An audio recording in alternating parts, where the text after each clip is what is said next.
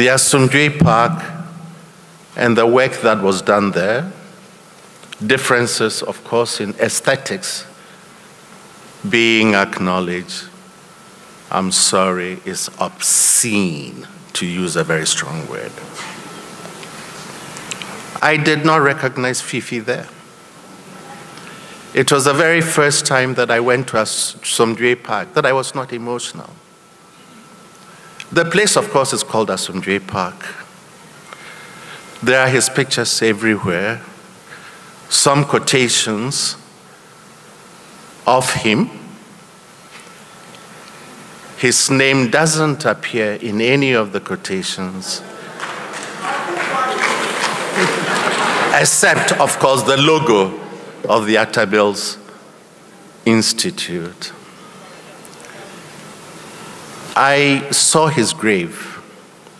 There his name appeared a little bit,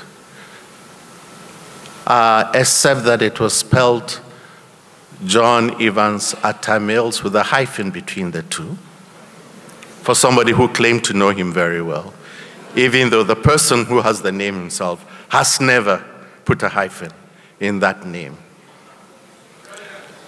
Otherwise, everything was about them.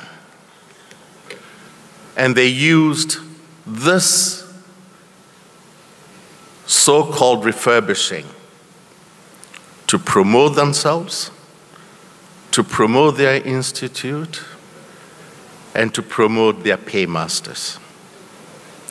That's not what Fifi stood for.